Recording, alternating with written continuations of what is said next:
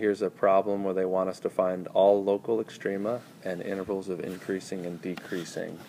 So we're going to first use, this is a calculus class, so we're going to use calculus methods, which make it a lot easier to do. And what calculus has taught us is that if I take the derivative of this, which I'll do that real quick, 4x cubed minus 20x, if I set this equal to 0, that represents the max and min points of this function. I know this function, so in my head I'm thinking, first of all, I know this function is going, since it's an even power, I know, and it's a positive leading coefficient, the end behavior is both up, and I've got a maximum of 3 peaks or valleys. So it's doing something like this, probably. They don't actually want us to find the actual values of these things. They just want us to say where it's increasing and decreasing. So in those sections it would be decreasing. Those are my decreasing sections. And in these pink sections it would be increasing, because you can see that that's what it's doing. So the thing I want to do first is find the values for those points right there, there, and there. Those 3 points are the solutions to this equation right here, setting that equal to 0. That's what you learned in calculus. So how do I solve that? Very easily. I factor out of 4x, which will leave me with x squared minus 5. This means that x equals 0. This means, doing this in my head, that x equals plus or minus the square root of 5. So the square root of 5 is a little bit more than 2. So I'm going to have right here, let's call that the positive square root of 5. Let's call that the negative square root of 5. And here's 0 right here. Those are the 3 places. So this is negative root 5, this is 0, comma something, and this is positive root 5. If I wanted to find those values, I could, but I don't need to, because all I need to do is tell them what intervals it's increasing and decreasing. So it's doing something. You know, it's going through the x-axis. I'm sorry. It's going. I apologize. I said that wrong. You know that the max or min is somewhere on this line.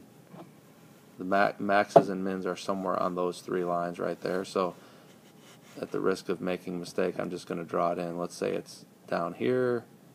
Again, these are probably wrong. Up there. Oh, I can find that one. That one's easy to find. That's going to be at 9. Because if I plug in 0, I'm going to get 9. So it's 2, 3, 4, 5, 6, 7, 8. It's up here.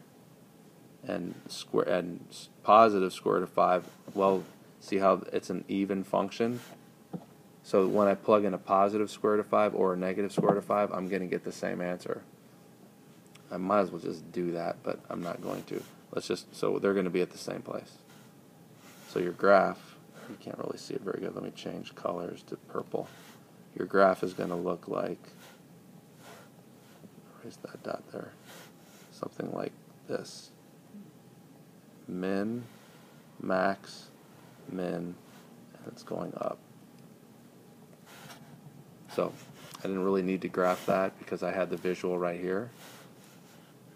The increasing intervals are the pink ones over here. From there to there, it's increasing. So it's increasing from negative root 5 to 0. Union, they usually want you to write it like that. From root 5 to infinity, because from there to infinity it's increasing. And it's decreasing on the other intervals, which are from negative infinity to negative root 5. From there to there, it's decreasing. And then from 0 right here all the way to root 5. Notice you use open brackets because that's how you do it when you're talking about increasing and decreasing intervals. And there's your answer. Oh, you know what? They did ask us for the local extrema, so I guess I should have. The local extrema are going to be 0, 9, and so I might as well have done this in the first place. If I plug in the square root of 5 here, I'm going to get 5 times 5, 25. That's going to be 25 minus 50, so negative 25 plus 9, which is negative 16. So root 5 comma negative 16 and negative root 5 comma negative 16. It's going to be the same value because those were this is an even function, so it's symmetric. So this actually is further down here. It's way down at the bottom somewhere, but it looks roughly like that. There are your answers.